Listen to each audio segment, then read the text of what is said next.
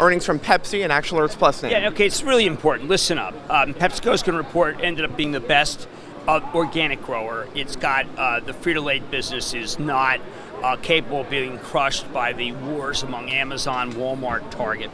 It's a convenience store play too. There's a lot of innovation here that drives a lot of the growth.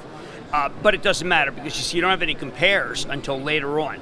And so what the pattern has been with PepsiCo is it reports, people don't realize, unless it just comes out, raised forecast, and that's not what they're doing right now. What will happen is people sell it down, and we expected that. That's why we trimmed some. We made a very good sale and explained to people in the club that, look, it's kind of run. But then what happens is it goes down because people say, hey, you know what, they didn't raise the forecast, they didn't boost it, even though they did better, and that's your opportunity. And that same thing's playing out right now.